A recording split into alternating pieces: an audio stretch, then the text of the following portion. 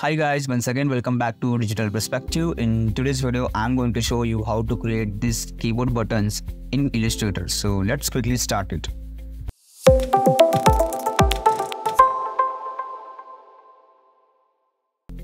First of all, I'm going to create a rounded rectangle here. So I will select rounded rectangle tool and I will click here.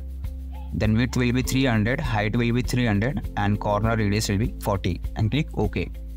Now we need to remove the strokes, so I will go to stroke and disable the stroke. Perfect. Now make sure you have selected the shape and go to effect, 3D and materials, 3D, extrude and bevel. Now change the position to isometric top and depth will be 0 and click OK. Now change the color to white.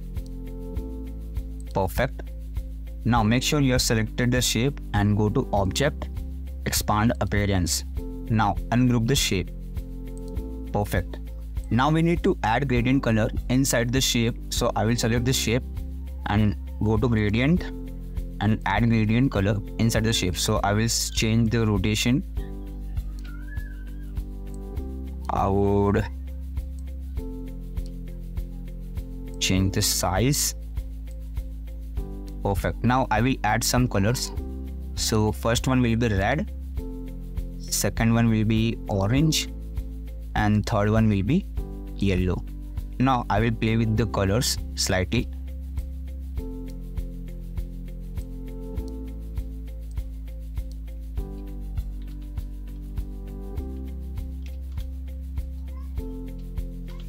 Perfect.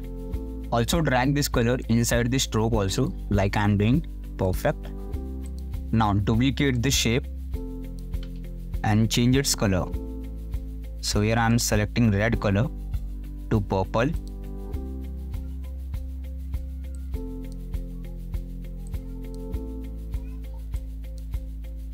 Perfect. Now take this shape to back. Perfect. Now select both the shape and go to Object, Blend and Make. Again go to Object, Blend and Blend Options. Change spacing to specified steps and steps will be 300 and click OK. Perfect. Now select the bottom shape and hold Alt and Shift and increase the size like I am doing. Perfect. So here we have created one single key. Now we need to add our symbol. So I will select this symbol and I will duplicate it here. Perfect. I will bring this in front. Now make sure you have selected the symbol. Go to Effect, 3D and Materials, 3D, Extrude and Bevel. Now change its position to isometric top and depth will be 0 and click OK. Now align the symbol on the key perfectly. You can increase the size also. Perfect. Here we are completed with our single key.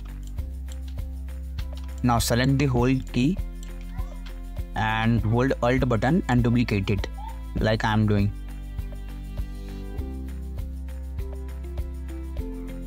Perfect.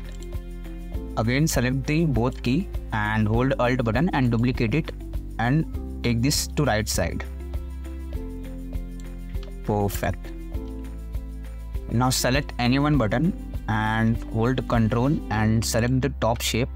Also select the shape symbol and drag this to downside like I am doing. Perfect.